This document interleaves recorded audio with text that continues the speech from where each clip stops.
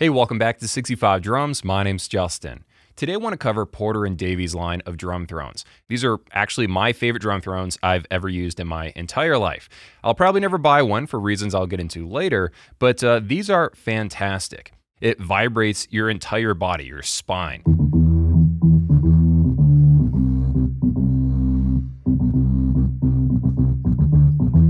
It's a crazy experience that's kind of hard to explain in words, and it's one of those things where you kind of have to just go find a music store or a drum store that happens to have one.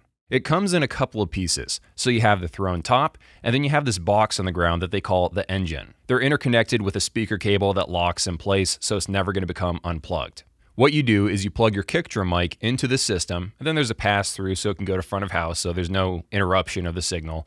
But then it feeds that signal of the kick drum into the drum throne itself. Or if you play electronic drums, you can just feed like a mono out of the back of the module. Or if you have a direct out, you can feed just the kick and the snare. Or if you want, you can feed in other instruments as well. Let's say that you really want to feel locked in with the bass player, like on a literal level, not just like an auditory level. You can have them just feed you an extra line, and that can go into this unit as well. I was watching a video where they were interviewing Porter and Davies, like the actual guys named Porter and Davies, about some of the specifications and some of the inner workings of these things.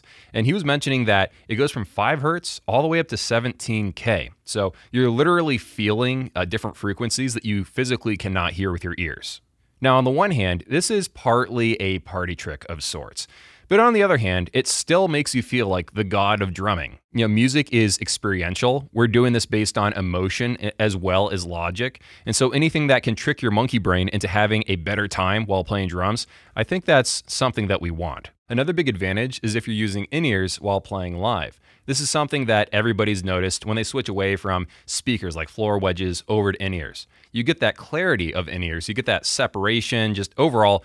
In-ears are a gift from God if you're playing live, way better than having floor wedges. But the problem is you don't get that rumble, you don't get that bass sometimes that you notice if you're using a subwoofer. There's one guy explaining that he could literally turn down the volume of his kick drum in the mix, which made way for other instruments in his band because he could already feel the kick drum. He didn't need to have it super loud in his in-ears. And then when it comes to electronic drums, this is also very useful because it gives you back the sensation that you're losing when you're playing acoustic drums. You're not moving the air, you're not like shaking the floor or anything when you're playing electronic drums because they're made to be silent. This gives you back some of that tactile feedback. This reminds me of a review I was watching of Roland's latest new Baby Grand electronic piano. They actually have the keys vibrating as you play, if you play really hard, to sort of mimic the acoustic-like reaction.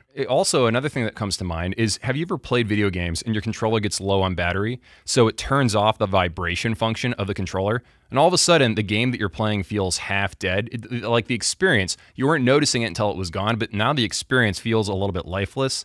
That's also something that people experience when they get used to one of these drum thrones and then stop using it. But of course, none of this matters if the drum throne isn't comfortable. And thankfully, it is comfy. I really like the way these feel. There's 3 different saddle variants. You've got your circular, you got your saddle, and then you have your ultra wide variant. So you can buy this in black velvet, black vinyl, British racing green velvet. The name seems a little excessive, but we'll go with it. There's purple velvet, and then there's battleship gray velvet. All right, so next up, let's cover what's actually powering the drum throne, because this is a 2-piece system. This gets a little bit confusing because there's 4 of these things, and there's a special version of the drum throne that doesn't need it, but here's a dumbed down explanation. The BCX is the entry level. It's the smallest of the bunch, and it only comes with a round seat. The next one up is the BC Gigster. It has roughly 20% more power, and also it comes in all the seat configurations and all the color options. The next one up is the BC2. This comes with a handy flight case, separate XLR and aux 1/4-inch inputs, a 48 phantom power button, and it's voltage switchable depending on which country that you're in. The BC2 RM is the same as the BC2, but it's in a different form factor. If you're trying to avoid having yet another box just sitting on the floor of the stage, this is a way to get the exact same thing, but on the rack with the rest of your equipment. And it turns out some bands don't want to buy an engine at all. They'd rather just use a high-powered amp they already have. So the company sells something called the TT6 equipped throne.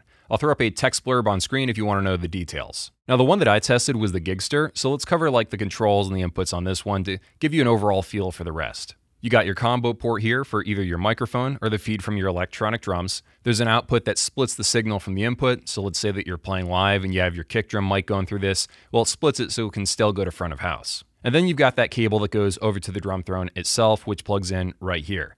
I really should know the name of this cable because I used to be a stagehand and I've plugged tons of speakers in with this.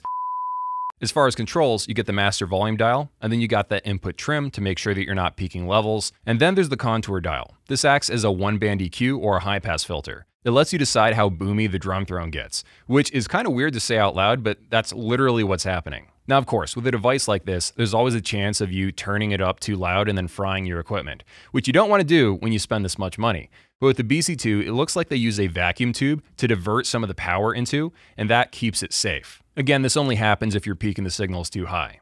Okay, so obviously I really like these drum thrones. I think they're the best in the business. But nothing's perfect. There's going to be downsides to everything. So what's the trade-off of going with a Porter and Davies? Well, there it is. They start at $950 and go all the way up to $1,700. I can't give you specific prices for different makes and models because it just depends on the website. There's no standardization as far as I can tell, so make sure you really do your shopping because you can save hundreds of dollars by shopping in one place versus another place. But no matter how you slice it, no matter where you buy it, I've never heard of a drum throne that starts at like $1,100 for the mid-range one. Now the question is, why is it so expensive? To be honest, I don't really know, but I do have some theories.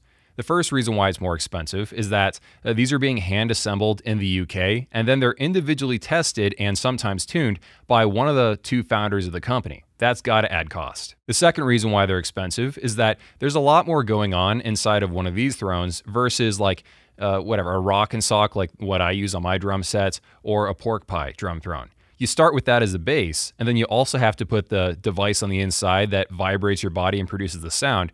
And then you also have an engine on the side, which by itself is probably very expensive. They're not using cheap components there. That is very heavy duty. And it's probably also important to mention that this company is not trying to be the next Alesis or the next Behringer. They're not trying to make mass market products. If they wanted to do that, they could probably get the price down to something a lot more affordable. But this is basically a small boutique drum firm that's trying to make luxury drum thrones for gigging drummers that do this professionally and for hardcore enthusiasts. That's the niche they're going for, and by golly, they're sticking to it. And you know what? That's fine. That's their prerogative as a company to make a product that they're proud of at a price range they feel like charging for. But when you decide to do that sort of thing as a company, there are knock-on effects. And the knock-on effect is that they've priced out the vast majority of drummers. I don't care how amazing a drum throne is, the vast majority of us can't really afford to spend $1,000 on a drum throne.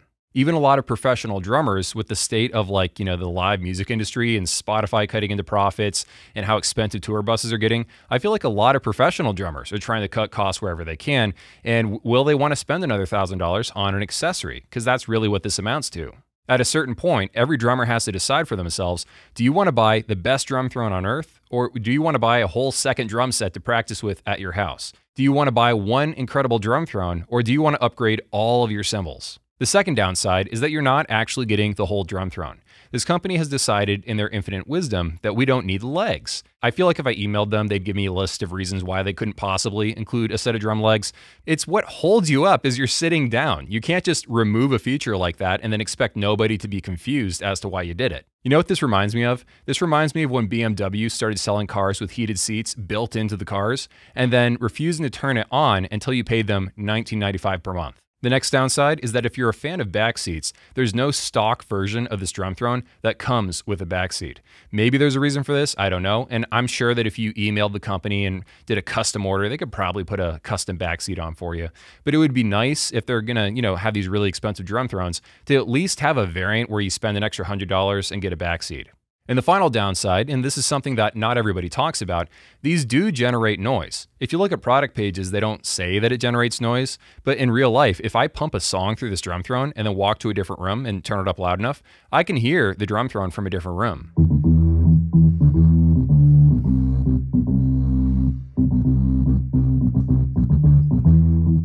Now, of course, if you think about this for 5 seconds, obviously it was going to make a sound of some kind. If I'm sitting on a device that's this powerful and shakes my spine, it's going to make a noise of some kind. It's like the laws of physics. Even bone conduction like headphones that sort of rest on your head like that, they make noise that you can hear if you're walking by somebody that has them. Not a problem on acoustic drums because you're just pumping a kick drum mic through there. It's going to blend in with the sound of the whole acoustic drum set.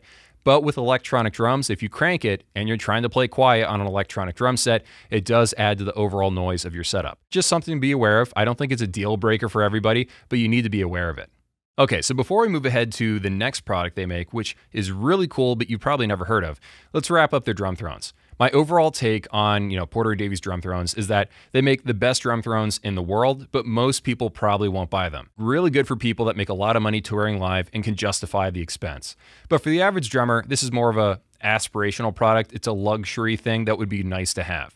It's fantastic though, and I highly recommend trying one out because it is an experience. I can try to describe it scientifically all I want, but that would be like, me trying to scientifically describe a roller coaster ride. Yeah, I can say it goes up and down and twists around, but until you're on a roller coaster, you don't really get what all the hype's about. All right, so next up is the Porter & Davies KT platform. This is essentially a device like their drum thrones, but for bass players, guitar players, keyboard players, or DJs. But it allows you not to be sitting down. You can actually be standing. You can walk off it if you're like a guitar player and like to run the stage. But it gives you that experience of feeling the music in your bones while also not having the noise that comes along with it. And according to the way they're talking about it, it sounds like you're going to feel the vibration at first, and you're not really going to hear anything, but then eventually your inner ear will start to produce the sounds for you after using it for a tiny bit. So it seems like a very, very interesting product. I think especially bass players would probably love a device like this. And the deeper that you go into this sort of rabbit hole, turns out other competitors are doing something similar as well. So if you want something like this, you can sort of cross-compare against different brands and see what's best for you. All right, so that is your roundup of Porter & Davies. I hope you guys enjoyed. Thank you so much for watching all the way to the end. Really, really appreciate it. See you in the next one.